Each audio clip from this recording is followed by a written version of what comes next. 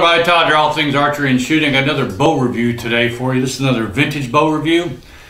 This one is on a 1977 Bear Archery Tigercat Recurve bow. This is a 56-inch bow AMO, and it's a 50 to 55 pound bow. And this bow was only made for a couple years, 77, 78, and 79, I believe. So 3 years is in production. So it's a very limited run of this particular bow.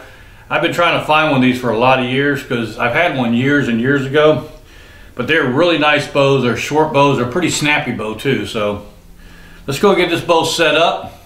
We'll talk about it, then we'll get out to the range, put it through its paces, see how it does, okay? First thing I want to do is I want to go ahead and I want to check the poundage on the bow. According to the writing on the bow here, it's a 56-inch AMO, 50 to 55 pounds.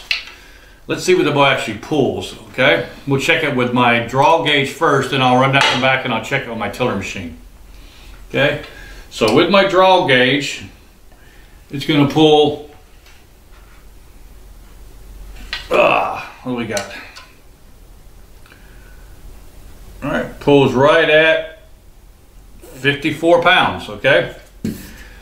And that's at my 29.5-inch draw. Now I'll walk back and I'll go ahead and I'll check it with my my tiller machine.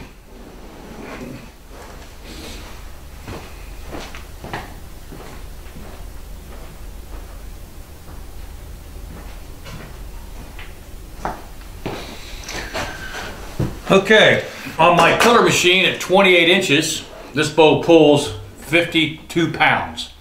So 52 pounds on my 28 inches, and my drawing 29.5 inches pulling 54 pounds. The bow is it's a future wood bow, looks like. It's got a green gray color to it. It's got black glass on the belly, the back of the bow. It's got this one, it's got the Bear stamp, says produced in Grayling, Michigan. And it's got the silkscreen Tigercat up top. The bow's in good shape. It's got, I don't see any grazing or cracks in the limbs or anything like that. Well, it does have one minor little piece of grazing in the fiberglass here, but that's not going to affect anything. It's got some really nice tips on it. The bow, this string I put on didn't come with it. I made this string. This is a Dacron string. I had a buddy of mine make this string for me. It's a B55 Dacron. All right. The limbs, they taper a little bit coming down to the bottom. They taper here just a little bit, as you can see. Only thing I can see wrong with this bow, which I hate when people do this, is all these people get a hold of these bows, they don't realize they try to drill a set of sights in this thing instead of putting or quiver instead of putting on the limbs. You can see it's got two holes drilled. I mean, their holes are drilled pretty decent, they're pretty straight, but the problem is that's awful thin right there, as you can see. And drilling them two spots there weakens this riser, and I don't know why people do that. They just don't have, I guess they don't have any idea, or just don't want to spend the extra money and get the one that clips onto the limbs. So what I'm going to have to do is I'm going to fill these. What I do is I make up my own filler with this. I use a 2-part epoxy, and I mix in sawdust with the 2-part epoxy and mix it together. Then I fill in these 2 holes with it, and so that'll help strengthen that up a little bit. Let me get you a close-up look at it, then we'll set it up and go from there.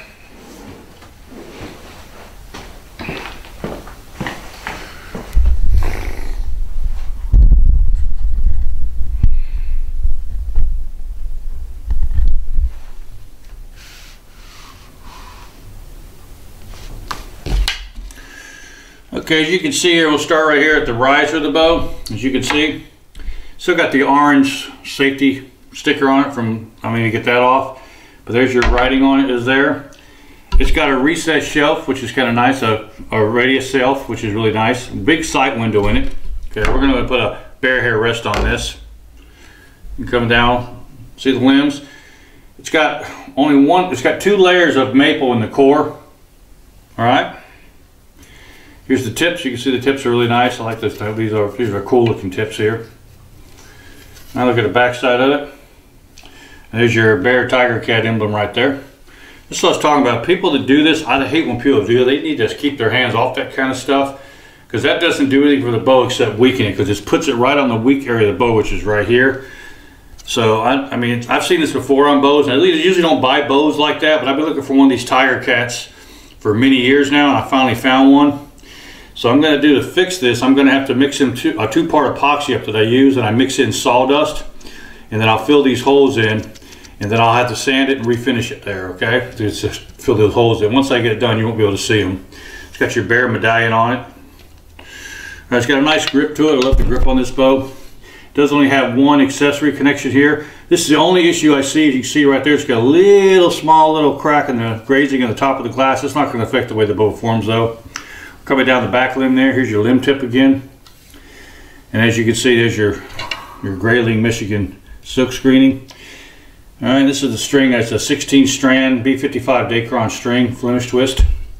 I put some cat whiskers on it. All right.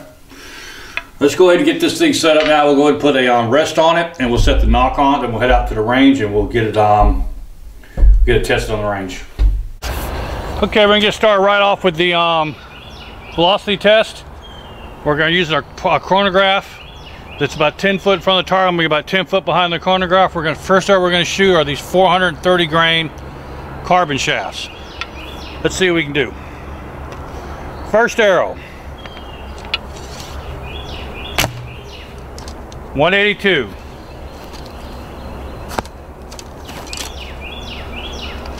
Second arrow. 184. Third arrow. 179.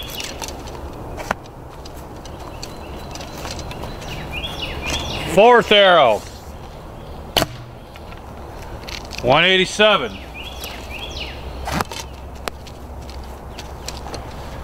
Fifth arrow. Ooh. Let's reshoot that one. That didn't sound right. 167. That wasn't right. We'll reshoot that one. Right. Fifth arrow.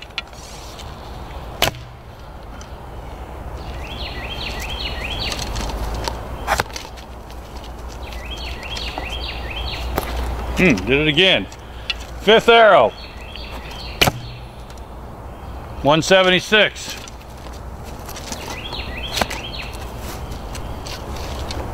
Sixth and final arrow. 180.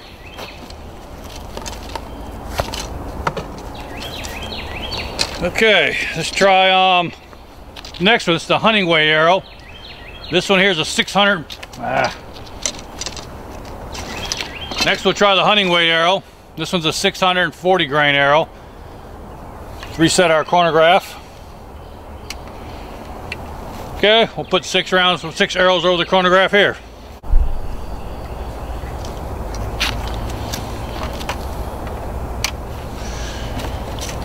Okay, we're going to go ahead and reset our chronograph and launch 6 arrows. First arrow.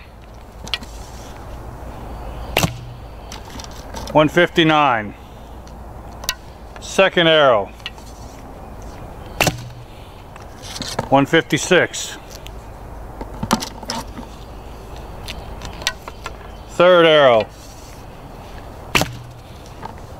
155.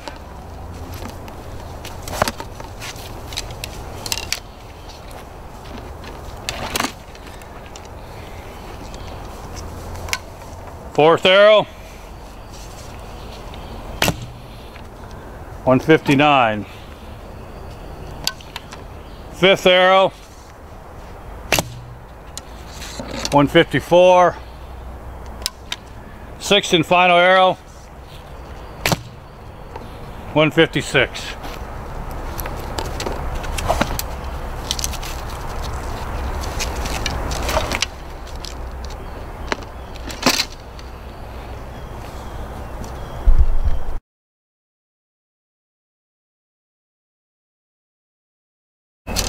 Okay, now, all right, we're gonna move along to the accuracy part of this test.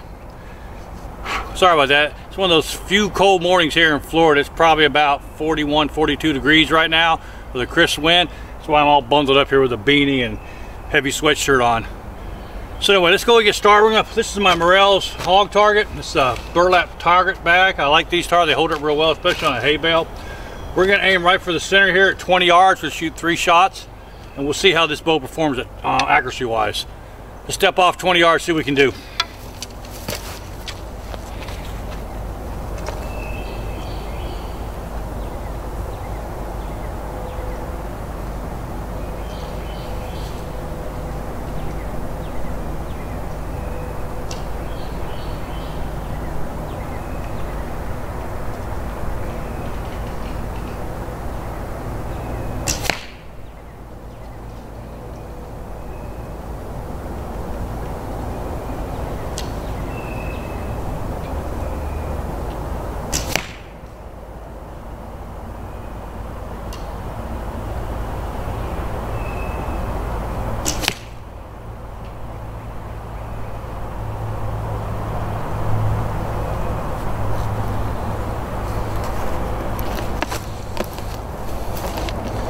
All right, not bad. We got 3 shots there, maybe 3.5 inches. Let's shoot one more round.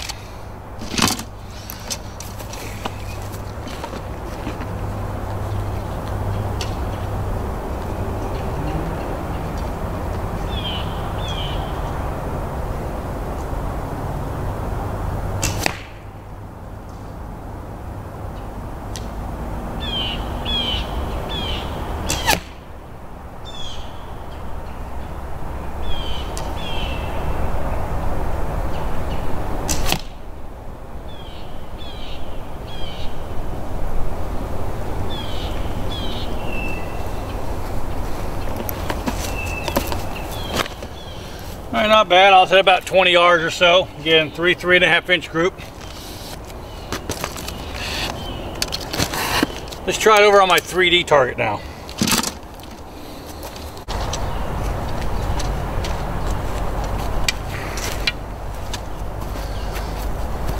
All right, with my 3D bear target, we're gonna step off, same 20 yards. We'll put 3 shots in it center so we can do. Here we go, 20 yards.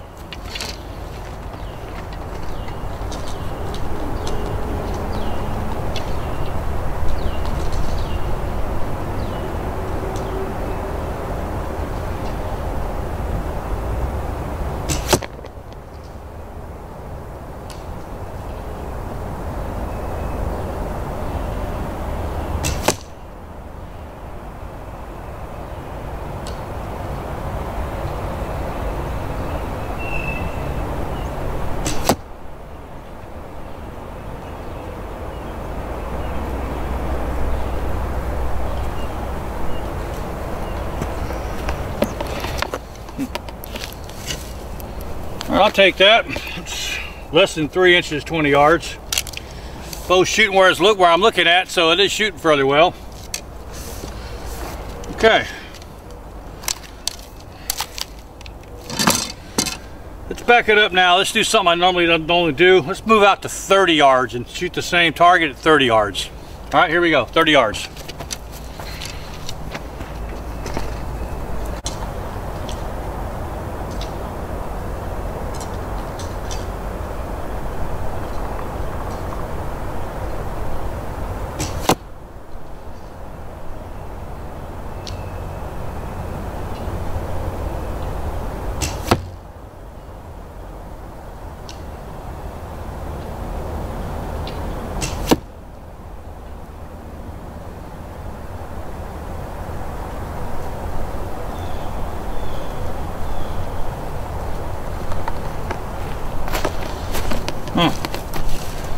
Not bad, 30 yards, opened up a little bit. Actually, it shot clean through the target here. So, let's say I got, looks like at 30 yards, I got 2 in the 9, 1 in the 7. Not too bad. Okay. Well, it does shoot where I wanted, where I'm looking at.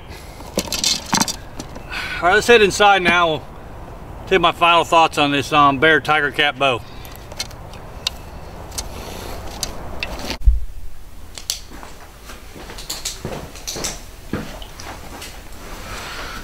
Okay, we just finished on the range session with this Bear Tigercat Recurve bow. This is a 1977 vintage bow. I mean, you figure the bow from 1977, it's what, 40?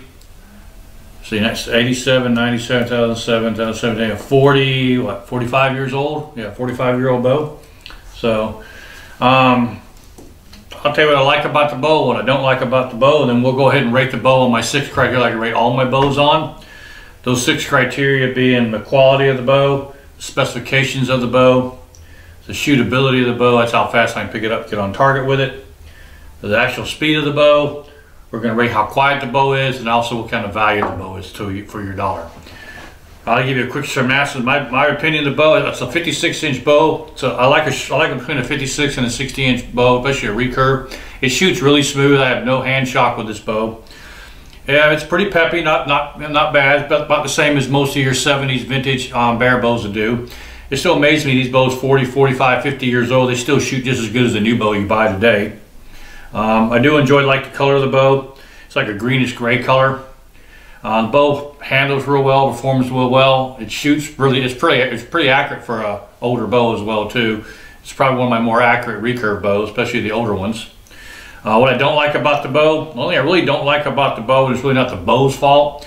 If you've ever owned a bow before, it's these where they screwed in 2 wood screws to put on a quickie quiver connector. The only issue I just noticed after shooting this bow, which is a shame, I'm going to have to see if I can fix this or not. After shooting it, I'm noticing a small split starting to come out right in the middle between these 2 screws. And because this is in the thin part of the bow, I'm a little concerned about that. So I'm going to go ahead and get this sanded down and get some epoxy in it and try to get it filled in and see if that's going to work. But that crack just started developing now. It wasn't there before. So that's why, note to everyone out there that's using these bows, never put one of them type of quivers on, especially on the thin part of the bow like this is. That's the worst spot to put it. Always use a limb mount bow quiver for these. Okay, never do the screw in. If you absolutely have to screw it in, try to use really smaller screws and pre-drill your holes first and then do it, but still you're just asking for trouble because all you're doing is weakening that riser right there. You got all that pressure from both of these limbs coming right in the middle and you got 2 holes drilled in it. And that riser is not very thick there, and it's gonna, unless it's already starting to crack. I've only shot it a couple 100 times. I probably, like I said, most of these bows I get, I shoot them for about a week for the review on them, so I've probably got maybe 400 or 500 arrows through this thing. And when I first took this off, there was no crack there, and now you can start seeing a small hairline split going between these 2 screws here, these 2 screw holes. So that's not a good sign. So that means it's probably going to get worse. So I'm gonna do what I can. I'm gonna sand it down, fill it in with some 2-part epoxy mixed with sawdust, and see if that should fix it. But in the future, just don't do that to your bow. You're just gonna ruin your bow. And if you come across a bow like this, that's a really good bargain. I wouldn't buy it. Only reason I would never have bought this bow because of that. And the reason the only reason I bought this bow is because I've been looking for one of these 77, 78 model vintage Tigercats for several years now. There wasn't many of these made, so they're one of the rarer bows that Bear Archery has, and I want it for my collection. I had one years and years and years ago, and I don't know what to do with it, but I always want to get another one. But I could not. I finally found this one, unfortunately, and someone had decided to monkey up the riser on it. So just quick review on that. Stay away from that. Don't do stuff like that. Okay, let's go ahead and talk about my 6 criteria in this bow. First thing I want to talk about the quality of the bow. Again, I've said it before and I'll say it again. I'm a Bear fanboy, always have been, always will be. Bear makes a very nice product. Their products hold the test of time. I mean, I've got some Bear bows that are 60, 70 years old that are still shootable. I got a review on here of an early 60s vintage, like 61, 62 vintage polar, and it shoots really well. So Bear know how to make a bow. He really did. He really did a really good job on his stuff, and he was pretty high in his quality. This bow being 45 years old, except for the minor wear where it's been run through the woods and shot, it's still in super shape. If it wasn't for those 2 screw holes there, I'd probably give it about a 9 out of a 10. So these bows hold it real well. I mean, there's no splitting in the fiberglass. There's no grazing. Well, this has the only grazing. It has a little bit right there, but that's normal for a Bear bow. So the quality of this bow, I'm going to give the bow an 8 for quality. All right. For specifications of the bow is rated from 50 to 55 at 56 inches. The bow is a 56-inch AMO before being strung. You string it up, it comes in just under 53 inches. It comes in at 52 pounds. In my drawing, 29.5 inches, it comes in at 54 pounds. So at 28 inches, it's pulling between 50 and 55 like it says. So the specs are correct on it. So I'm going to go ahead and give it an 8 for specifications because it does meet the specs on the bow. Shootability of the bow is, I've been shooting this bow about a week now, and it shoots really well. I was able to get on target with it quickly. For some reason, Bear recurve bows just fit me really nice.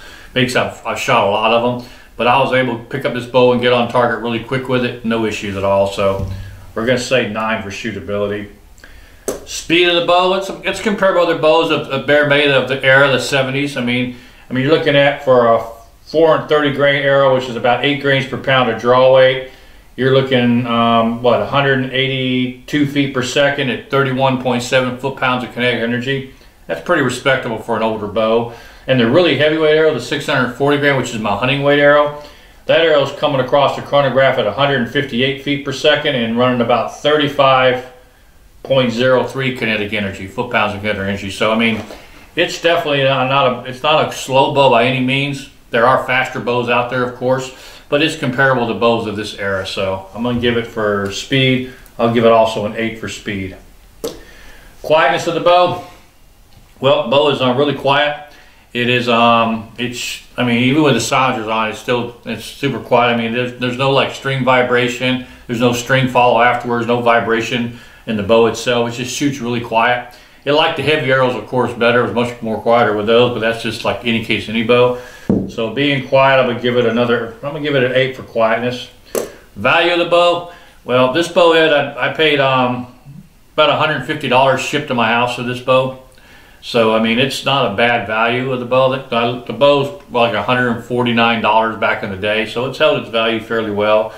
It is kind of a rare bow for bear archery, so I think the value will go up. I've seen these before in auction and stuff for up to $300. This one I got a good buy on, mostly because I negotiated with the owner, told him this is going to be an issue, and I was concerned about that. If it wasn't for that, I'd be willing to pay the full price for this bow.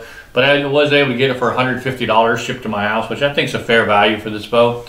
So for value, I'm going to go ahead and give it I'll give it an 8 also for value, okay? Overall, I like the bow. It shoots really nice, like a 56-inch bow myself. I am concerned about these screw holes with that split starting to show. I'm going to try to fix that. If I can't fix it, it's just going to have to be a wall hanger for me, because I don't want to be pulling this bow back and it split across this riser here. I mean, the odds of that happening are probably not going to do it, but also that because of being split there, getting worse, I'm a little bit concerned. And I like my face in my hands too much. I've had a bow blow up on me before and it was no fun. So if I can't get it fixed to my satisfaction, I'm just going to use it as a wall hanger, add it to my collection. But it wasn't, other than that, it's only complaint of the bow. I mean, it's shot like I remember the bow. It's in super clean shape. I really like the bow. I like the look of the bow too, the feel of the bow. It's got a little bit of weight to it. It's not really light, so it's got some weight to it, which is nice. I do love the tips on the bow. They're like wood grain tips, are really nice on it as well too. So overall, I like the bow. It's a great bow. I mean, for $150, it'd be a good shooter if I long get them screw holes fixed. This is more of this bow is actually designed for more of an intermediate bow. It's like a step up from their black bear bow they had earlier. So some reason being I say intermediate, because it's a shorter length, and you've got to be able to, and you got to have your stance and everything just right, because the shorter a bow gets, the less forgiving it is. Not so like a 60 or 62 or 64, a much more forgiving bow, more for a beginner. This is more for an advanced or intermediate to almost advanced. It's a great size for like a tree stand or maybe a ground blind. Okay, so it swings really well. So overall, it's a great bow, and I do enjoy it. So, all right, if you like this review, click that like button for me. If you haven't already, please subscribe. And stay tuned, I got some more vintage bow reviews coming up. I got a Browning vintage bow review coming up. I got some more Bear vintage bow reviews coming up. I've also got my broadhead test I'm going to be finishing up with that I started. You see, part 1's already uploaded. I'll be uploading part 2. I've also got my hog hunting is going to be uploading soon. I got a great shot at a hog on camera. I mean, it was a really great shot, so I'll be uploading that pretty soon. So I got a lot of cool things coming over the next few weeks for this channel, so be sure to look for them. So if you haven't already, be sure to subscribe. And also next to the subscription button, you hit that bell icon. That way you'll be notified when I upload my new videos, all right? Also, I want to thank everybody for watching. Thank you for your support. I almost got 7,000 subscribers, so I'm moving up quickly. So thank you again. And if you got any questions, please leave me a comment. I try to answer all my comments if I can. And let me know what you think about the Bear Tigercat Recurve bow. All right, well, this has been Todd, all things archery and shooting. And until next time, guys, ciao.